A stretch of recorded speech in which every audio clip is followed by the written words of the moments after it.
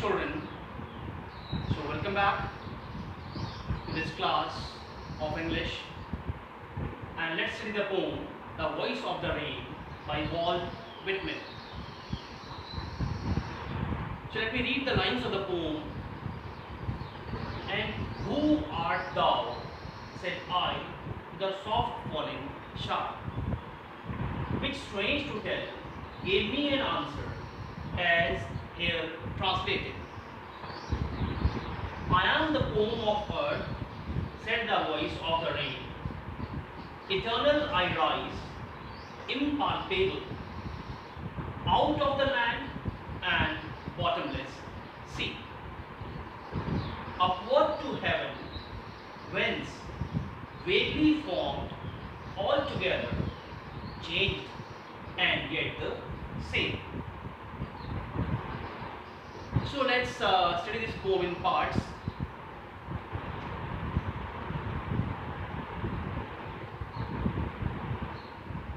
And who art thou? Art means art. Thou means you. So the poet asked to the raindrop, who are you? Okay, so here I is the poet. So, and who are you? Said I is the poet to the soft falling star. So, soft falling star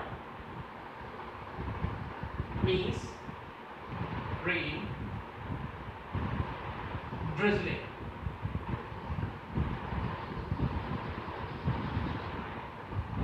So, drizzling means slight rain.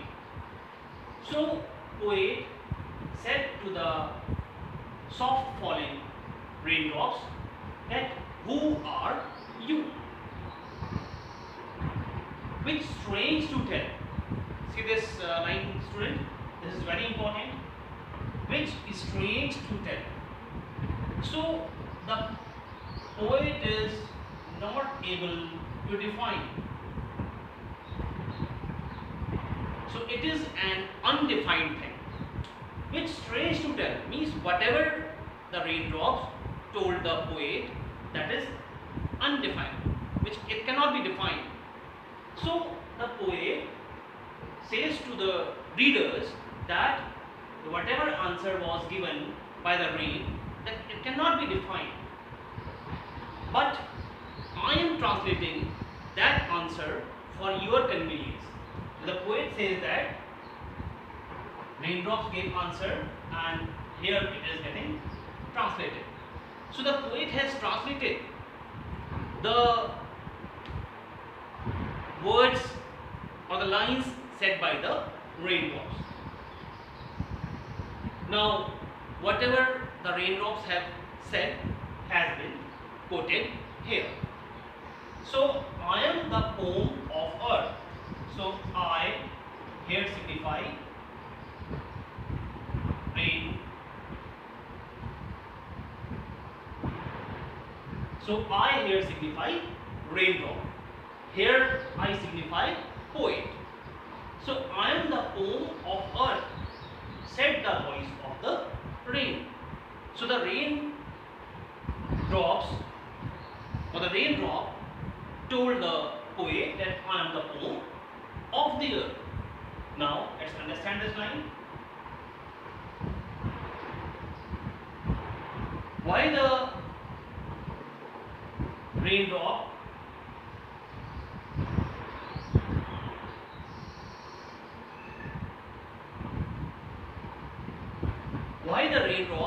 has been defined as poem of the earth?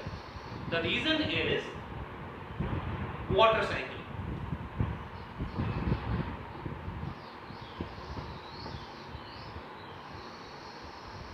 Children, you know very well that there are water bodies on the earth like seas, oceans, rivers, lakes, geysers, springs.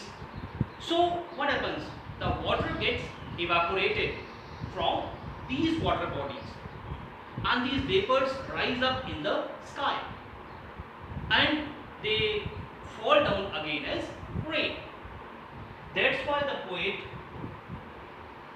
here translates the words of the rain, that what the rain says, that I am the home of the earth, means the earth has created me, the earth has written me.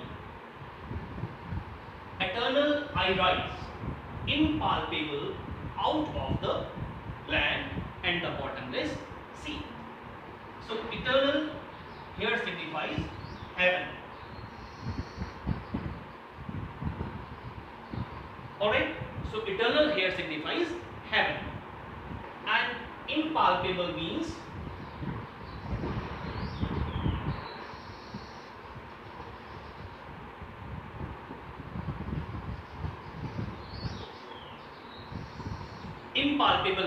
that cannot be touched.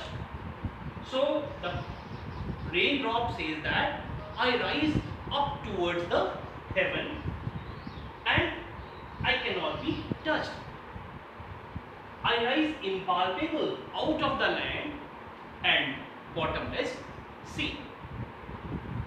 So the evaporation, children, the phenomena takes place on land also and on sea also. So the phenomena of evaporation takes place on land as well as on the sea. So that's why the raindrop says that untouched I get evaporated from land and the bottomless sea. Upward to heaven, whence vaguely formed together. So whence here signify where. So the raindrop rise up towards heaven, that is eternal, where it is vaguely formed, you can say discreetly, minutely, formed, altogether changed. So all the water vapors, they are changed. Altogether means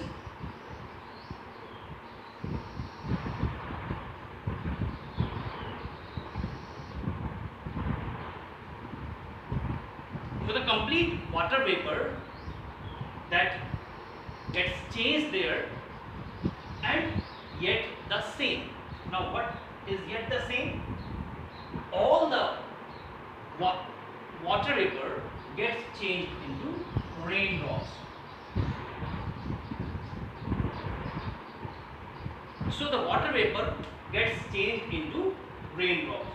So the raindrop says that I am the home of the earth, means I have got created from the earth and I rise up towards the heaven. I cannot be touched, and I rise up from the land as well as the bottomless sea. I rise towards the heaven. Towards the heaven means towards the sky, where the raindrops are discreetly formed and altogether changed, means complete water vapor gets changed, but they are the same. It doesn't happen that some portion of water vapor changes to gas or other things or some solid. No, all the water vapor gets changed into raindrops. So children, I think by now the poem is clear to you. Now all the difficult words I have explained to you. Impalpable means that cannot be touched. Whence means where. Eternal means heaven. Home of the earth means raindrops. Alright. Now let's study the figure of speech used in these lines.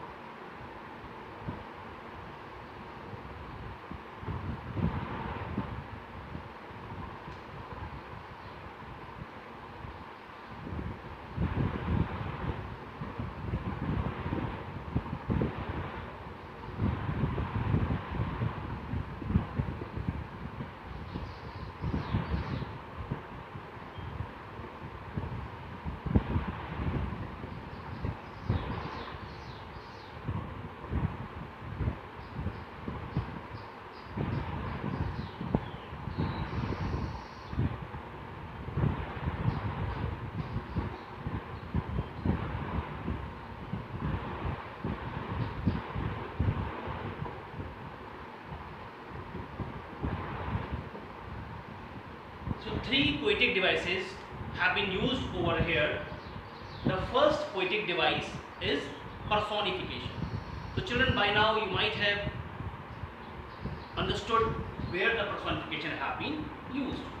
So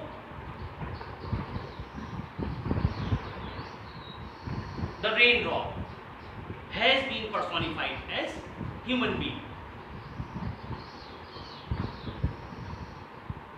Alright children, so I am the poem of the earth.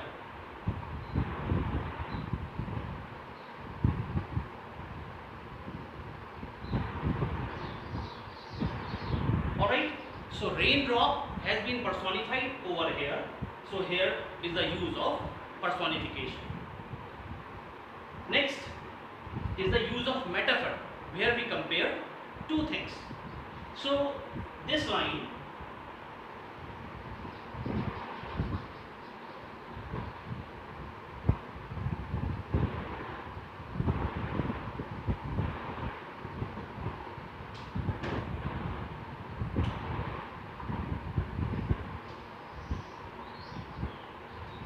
I am the poem of earth.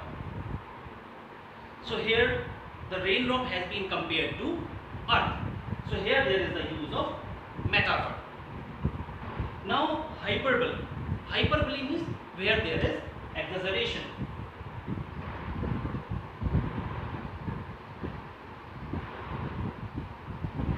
So